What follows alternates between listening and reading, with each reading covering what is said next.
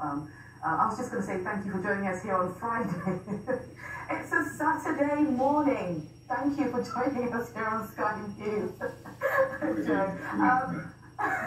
Joe, I must be one of the very few people who just doesn't fall for Black Friday. Maybe I'm just very cynical, but it's actually raising another issue, isn't it? It's raising awareness now of the production and the consumption and the waste culture that we have. Yeah, I mean, absolutely. Look, I think Black Friday is a problem, and there's a lot of attention and noise around that. But I don't think Black Friday and these major consumer events are the problem. You know, I think the problem is that they exist in an economy that's built on the principles of take, make, and waste. So we characterise that as the linear economy because it follows a straight line: take, make, waste. And that model is hugely damaging. You know, so 45% of greenhouse gas emissions come from the way that we produce and use stuff and food, and that's also responsible for 90% of biodiversity loss. So you know, these events, whether it's Black Friday or next Tuesday, there are just bad choices on the shelves or in the stores online.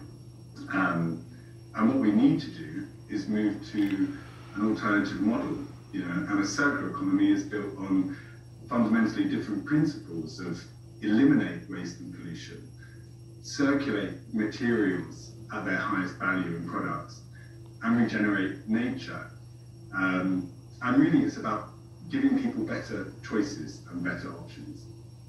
But how do we then work with the production companies to make sure that actually they provide a greener alternative, for example? Because it looks as though at the end of the day, money talks, doesn't it? And so they're going for the cheaper option, cheap labour. What's going to generate more money for them?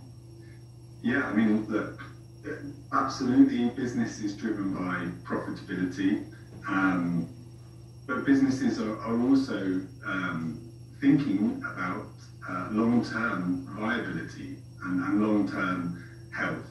And we're already seeing this play out. I mean, obviously still the norm is poor products made poorly with negative impacts. But there are examples, and we saw examples yesterday, of companies that are already experimenting and putting different twists on Black Friday. So I think IKEA called it Green Friday, and they had offers on products in store, but only a selection of products. And those were the products that are available through their buyback scheme, where once you buy an item of furniture and you finish using it, IKEA will buy that back from you for store vouchers. That's how it works at the moment. But they will then refurbish that product and sell it again, which is just a hugely different way of working for a company like IKEA. And you know, it's not just IKEA, this is happening across the economy. There's a much smaller startup outfit called Rapa Nui that called it Take Back Friday, where they encourage their customers to send back their clothing to them. And crucially, everything's been made by Rapa Nui to be made again. So it's really a critical part of their business model and their short-term profitability. So it's attention.